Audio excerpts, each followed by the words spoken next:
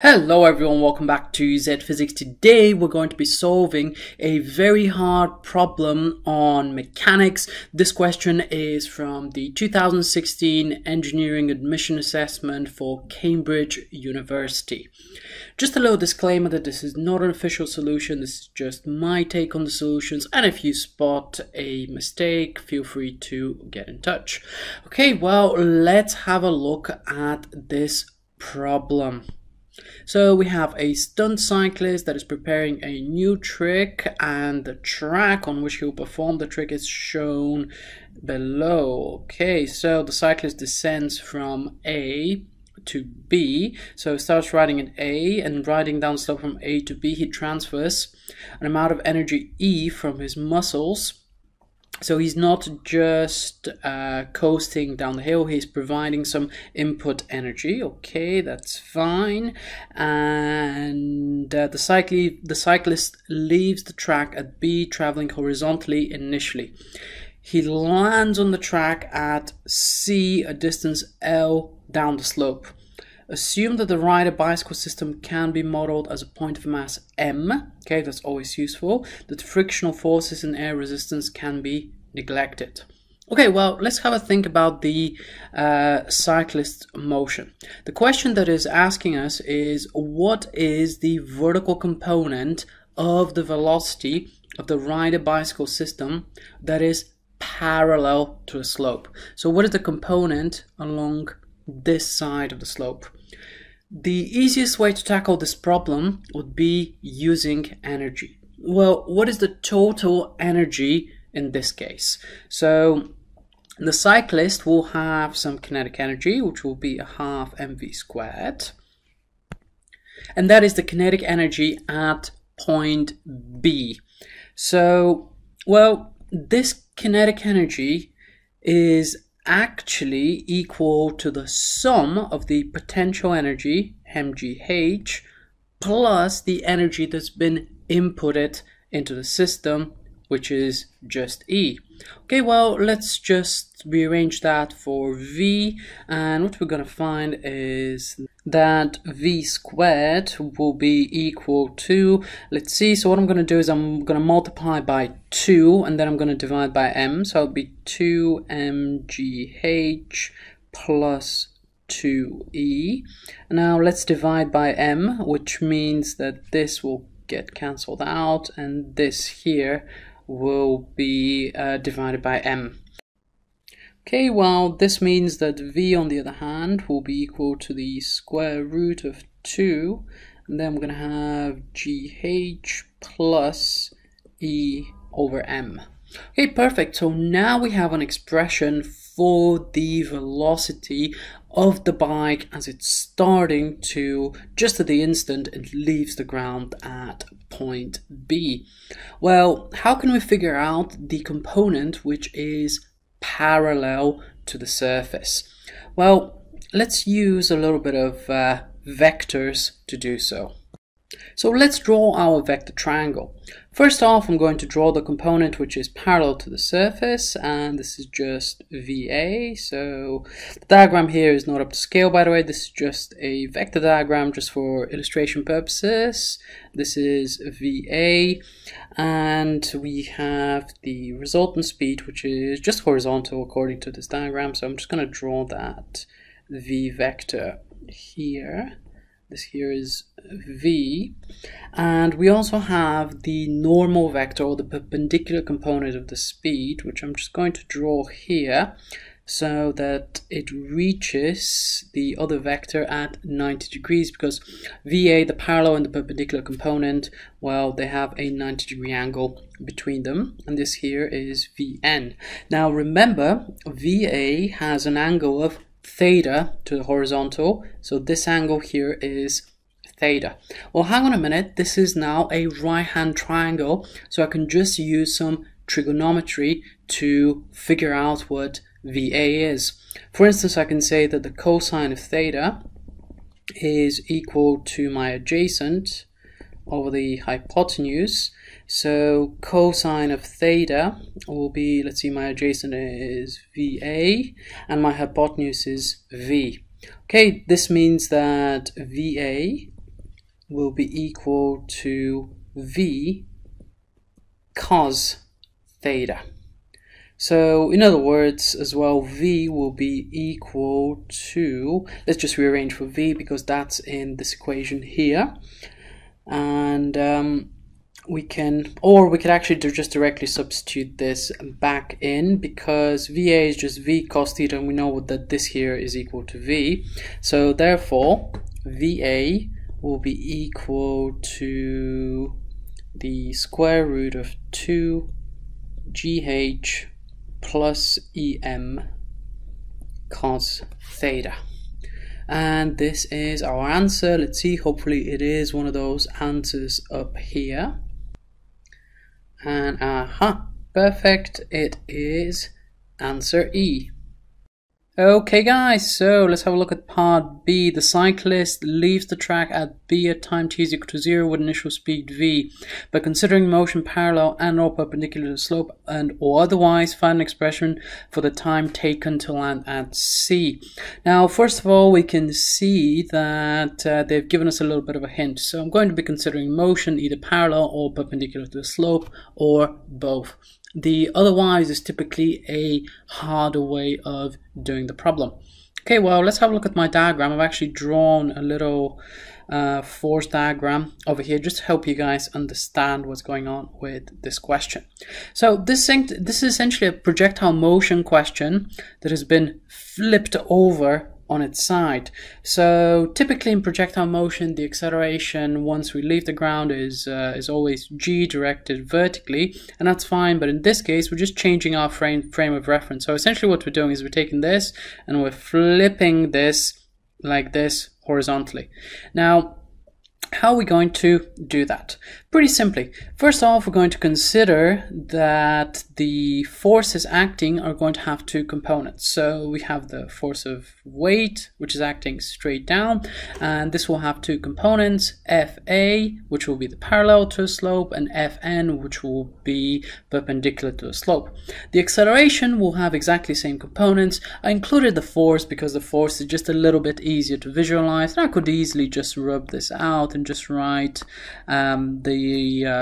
the components of the acceleration. So I'm going to have the overall acceleration straight down, then I'm going to have the parallel acceleration, which will be horizontally along here, and then the perpendicular acceleration, which let's call that the normal acceleration AN. Now the time to land at C will be fully determined by the perpendicular component of the acceleration, which is AN, and to tackle this problem we're going to be looking at this in the perpendicular direction. So let's do this. Just zoom out a little bit so that we can write. So I'm just going to make a little note that all of my equations are perpendicular to the slope. So now I'm going to use S is equal to UT plus a half AT squared. Now here is something really interesting. Now when the rider lands, so I'm going to write this down over here, but when the rider lands, the displacement S is equal to 0, because this is my perpendicular displacement. So this is the perpendicular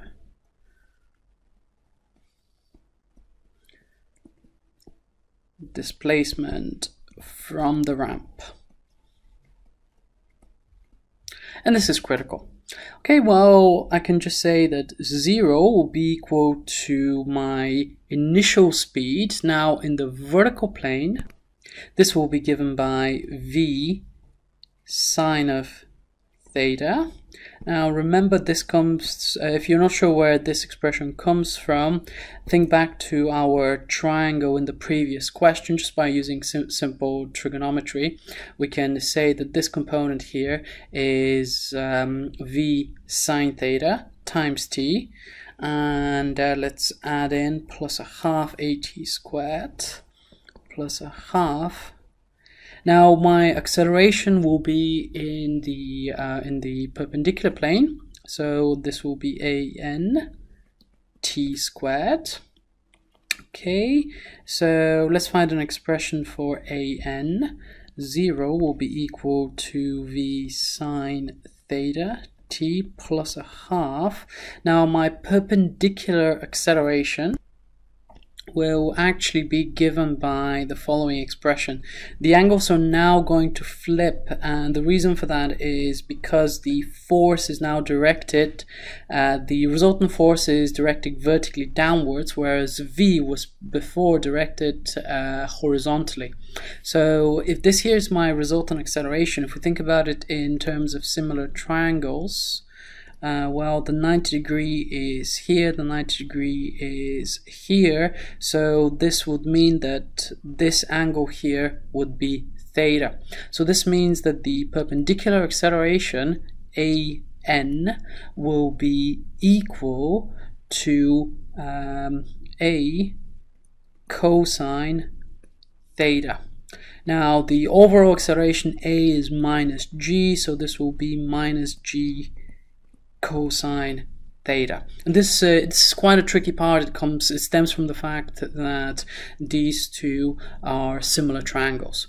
Okay, well, let's substitute that back into here. So this would be a plus a half minus G cosine theta, and then it will be t squared. Okay, now let's do a little bit of rearranging. So what we're going to get is that v sine theta t is going to equal to a half g cosine theta t squared, like so. We can divide by t, so I can get rid of that, and what I'm going to get is that v sine theta is equal to a half g cosine theta t. And let's zoom out, and what we're going to get afterwards is that t will be equal to, let's rearrange this carefully, so this will be equal to 2 times v over g times sine of theta over cosine of theta, which is equal to 2v over g multiplied by the tangent of theta. Now hopefully that's an answer. Let's have a look. 2v g tan theta. Yep, that will be answer B. Okay, part C, how far along the slope will the cyclist land? In other words, what is the value of L? Okay, well, this is actually kind of like a classic projectile motion problem in which we first find the time of flight, and afterwards we're asked to find the range. However, the only difference is that in this case, this is everything is now slanted by an angle theta. Well, in order to find out the range, all I'm going to do is just use the same equation again. So S is equal to ut plus a half at squared. However, this time it will be in the parallel direction. So in the parallel direction, really, really important. Okay, so let's figure out because now I'm using this in the parallel direction, pretty much everything will flip the trigonometric function. So if something was a sine, it would then be a cos, because if v sine theta was in the perpendicular direction, this now will be v cos theta in the parallel direction, and vice versa for the acceleration.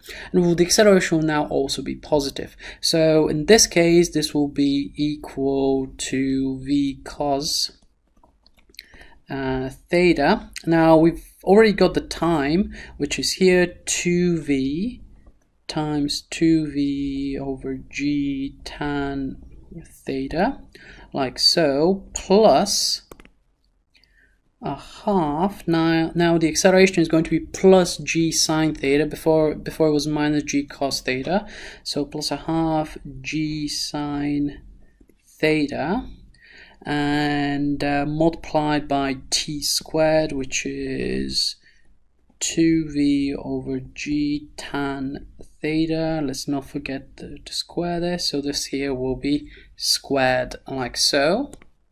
Now let's tidy up this expression. We can take a factor of v times 2 over g, because here we also have 2 times v over g, and this is squared. So let's have a go at tidying this up. So I'm going to take a factor of v squared over g, and what I'm left with is actually over, so it'll be 2v squared. Yep.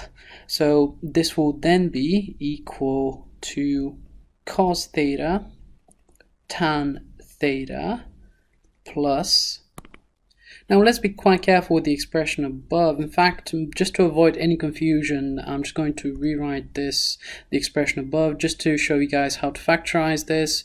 So I'm just literally rewriting this. So it's going to be v cos theta times 2v tan theta over g plus, and then it's a half g sine theta. Now this is equal to 4v squared tan theta squared over g squared. Well, this is going to cancel out like so, and this is going to cancel out as well. So if we think about it, after we've taken out a factor of 2v squared over g, all that we have left is sine theta and then multiply by tan theta squared. So let me just write that, plus sine theta tan theta squared. Okay, well, let's use a couple of simple trig identities to tidy this fraction up to find our parallel displacement S, which is the length of L. In fact, just to be absolutely precise, rather than S here, I should just write here this to be L. Okay, anyway, so my displacement will be equal to 2v squared over g. Multiplied by cos of theta. Now tan of theta is sine over cos, isn't it? So sine of theta over cos of theta. I'm going to get some cancelling out, yay. Multiplied by sine of theta, then I'm going to have sine of theta over cosine of theta, and this is squared. Okay, so we're nearly there, guys. What we're going to get is 2v squared over g multiplied by sine of theta, because that's going to cancel out, plus sine of theta raised to the power of 3 divided by cos of theta squared. Okay, well, let's take a factor of sine out of this expression, so 2v squared over g sine of theta. What we're going to get is 1 plus sine squared over cosine squared. Okay, well, let's carry on with this. So this will be equal to 2v squared over g sine of theta. Now let's put everything under a common denominator, so this will be equal to cos theta, cos squared, sorry, plus sine of theta squared divided by cos of theta squared, and like so. Now remember, sine squared plus cos squared will actually give us 1. So this whole expression will be equal to 2v squared g sine of theta times 1 over cosine squared. So the overall expression should be 2v squared sine theta over cosine theta squared. Okay, so wow, this was quite a lot of work, but a really fun problem. So let's see which answer does that lead us to. So 2v squared over g sine theta. So the correct answer will be C. Okay, part D. As part of the trick, the cyclist wants to clear an obstacle placed on the slope between B and C. To give the cyclist the greatest chance of clearing the obstacle, it should be placed at the point at which the cyclist's perpendicular distance from the track is the greatest. So where should be placed? So what distance from B should the obstacle be placed? Okay, back to our trusty diagram. We've done quite a lot of work already. Now this question is all about the trajectory from that the cyclist takes as they're traveling along here. So let's say that this here is the point. The trick here is that due to conservation of energy, the time spent in the first half, the half which I'm actually highlighting right now, let's pick a more contrasting color. So let's pick green, for instance. The geometrical half of the trajectory of the cyclist will be equal to half of the time. And once again, this is a projectile motion concept that is typically used in problems where we're doing exactly that. However, it's all at an angle. So in order to do so, let's consider using the Suvat equations once again, and we're going to be looking at the equations that are parallel to a slope once again. So let me just write down over here. Let's just write down. So once again, we're looking at equations which are parallel to a slope. Okay, well, let's do the same process of factorizing. Here we have a factor of v and v, so it's going to be v squared over g. So I'm going to take out a factor of v squared over g. What I'm left with is cos theta tan theta plus a half, and this g is going to cancel with this one. I've taken the factor of v squared over g out, so what I'm left with is going to be a half sine theta tan theta squared. Okay, so let's just carry on, and this will be v squared over g cos theta times sine theta over cos theta, because that's what tan theta is, plus a half sine theta, and then it's kind of the same process as before, multiplied by sine squared. So it's going to be sine theta squared divided by cosine theta squared. In the exam, feel free to do this a lot quicker mentally. However, because this is an explanation walkthrough video, I'm going for as many steps as I possibly can. So the cosines are going to cancel, and what we're left with is v squared over g. Then we have a factor of sine theta plus a half sine theta to the power of 3 divided by cos theta squared. Now, does this start to look like one of the answers? So it's already starting to look a little bit like answer D, and we can show very quickly that this will be the correct answer, because all we need to do is say that this is equal to v squared over g, and then take a factor of sine theta, and what we're left with is 1 plus a half sine theta squared over cosine theta squared, which is tan theta squared.